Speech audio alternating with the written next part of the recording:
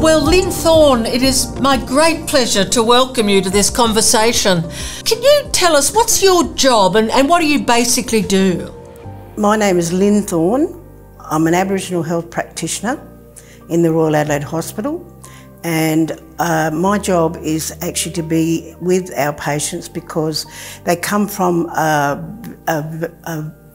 vast area of Australia, mainly like up in the Northern Territory. They come down without any family, and I'm there to be their advocate, to be a friend. We do have younger ones, so I'm also like an auntie. And yeah, so I take on all different roles, but to deliver the same thing and just to make sure that, you know, they are comfortable in and knowledge of what's happening to them, yeah, without fear. And why is it important to have Aboriginal staff, Torres Strait Islander staff working with patients and families? Why does that make a difference in terms of the results in health? I think there's always that fear, and it goes in history that if Aboriginal people go to hospital, they're never going to come out.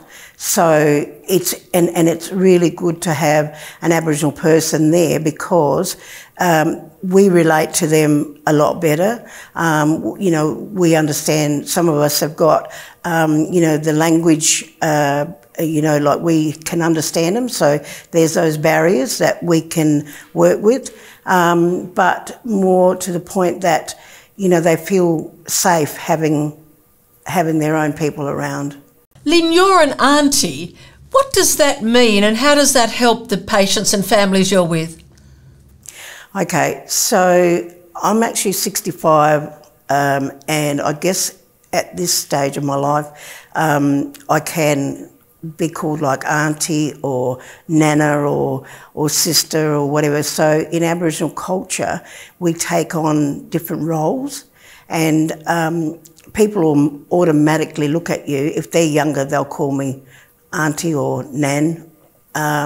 So sometimes I have to use the auntie way of speaking to my patients or being a nana, just to comfort them, to make them, you know, feel that they are looked after by a family member.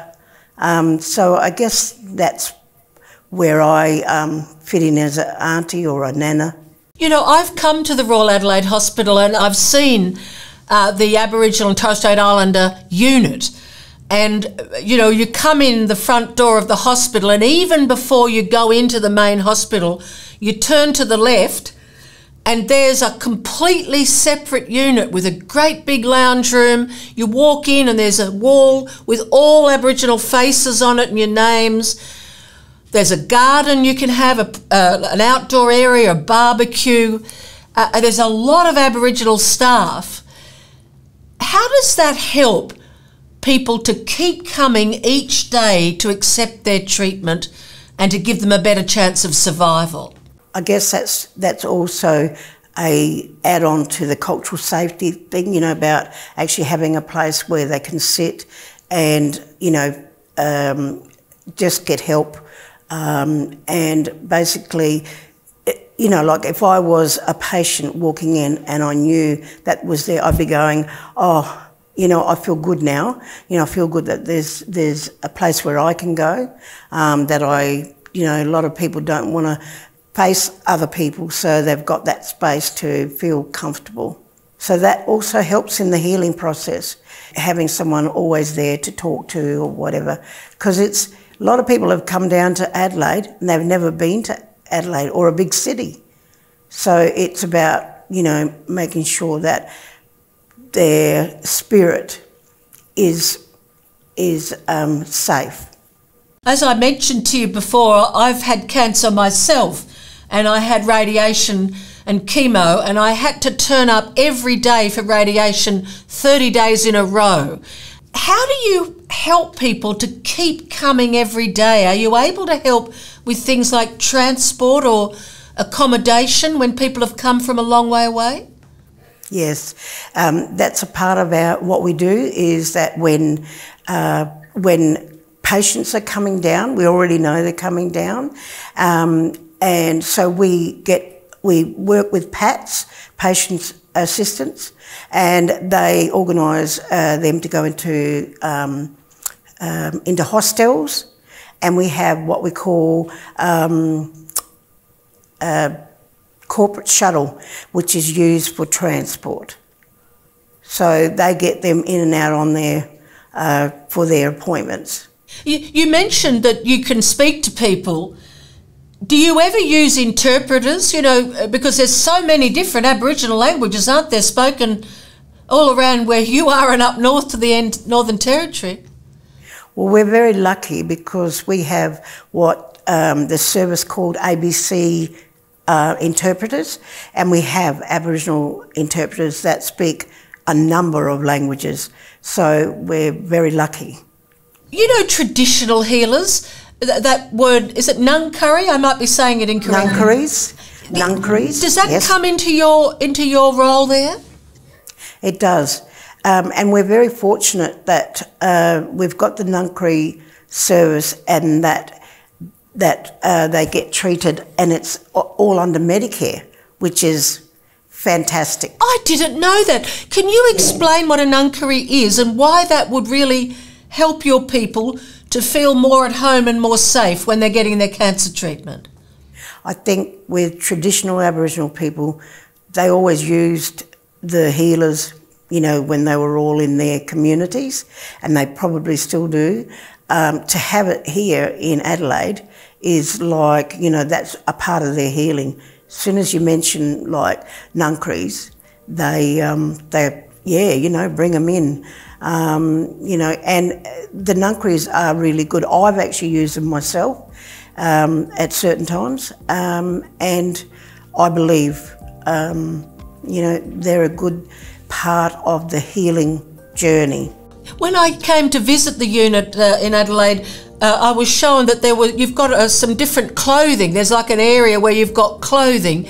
Can you explain why you provide clothing for some people if they want it?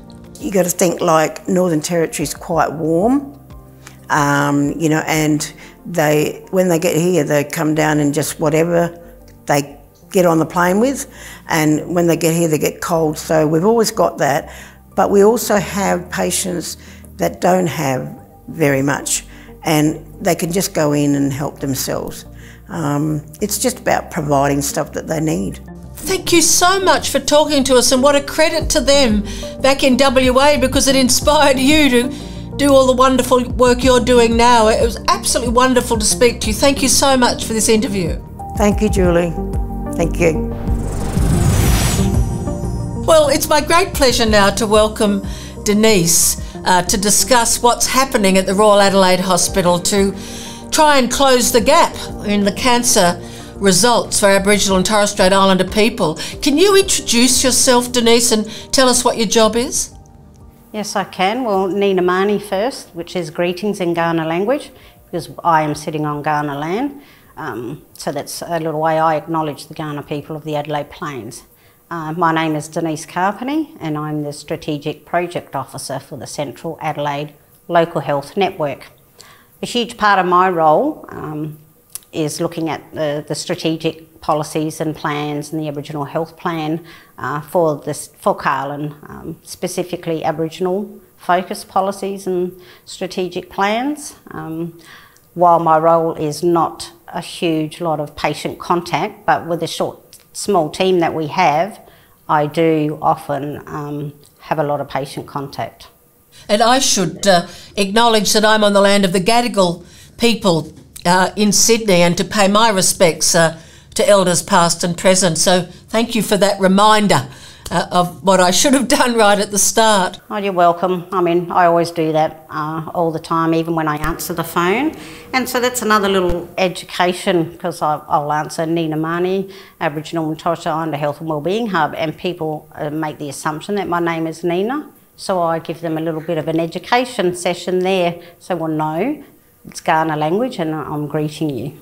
People who are watching this are interested in what they can do to help close the gap when it comes to cancer and Aboriginal people. What are you doing there?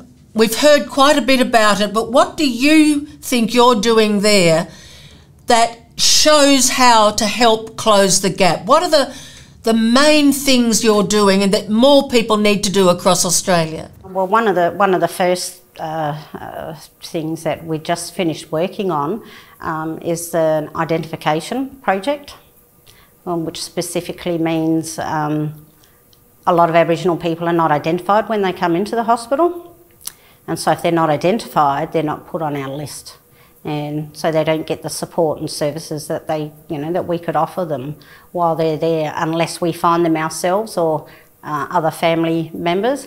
Now that I've played a huge role in that campaign. It's part of the national campaign, Asking the Question, and it's basically collecting more accurate data for the hospital, but also accurate data for us in regards to just identification plays a huge role on what we can do to put in activities and things and programs to work towards closing the gap together. But I will say that we can't do it on our own. We've got to work together with Aboriginal and non-Aboriginal people, and closing the gap, not just on cancer, but on all health aspects and life expectancy as well. And that educational role with non-Aboriginal health staff, what needs to happen? In your experience, what is effective in really making people not just aware, but motivated to learn more and help make a difference? I believe that it needs to be compulsory within the health system. Other places it is compulsory to have cultural awareness, cultural sensitivity, cultural safety or security, whichever term you want to use. And currently that's part of my role in providing those sessions for the staff within Carlin, and we've got over 12,000 staff. So on a regular basis I do smaller sessions as well as bigger sessions to provide information, but also tips to help people working with Aboriginal people. It's sad to think that in my time working here,